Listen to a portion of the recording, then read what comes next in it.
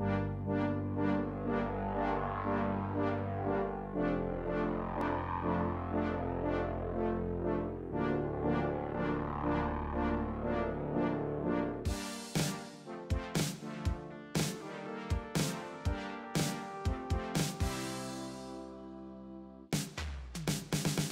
name is Stefan.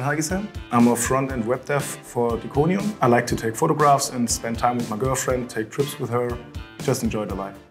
I also like old movies. I really love Scarface. That's my all-time favorite, and I think I could watch that movie a million times and still not getting tired of it. I was looking for a job in Stuttgart since my girlfriend is living here, and as soon as I went here and talked to the guys here, I was pretty sure I want to work here, so that's what I did.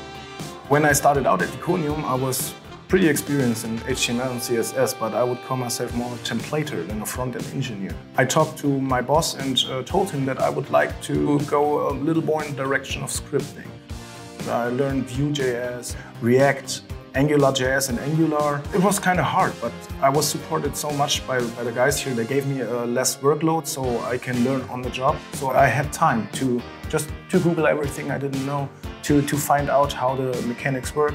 Well, I started out as a templater and now I'm able to write in Angular and Vue.js, React, everything. My experience level rose to a stage where they were like, yeah, you're getting your promotion. And I stepped up from junior to intermediate software engineer. It's just a great feeling because it started out as a problem for me, feeling not experienced enough for the job, to being so experienced that now I can call myself a scripter.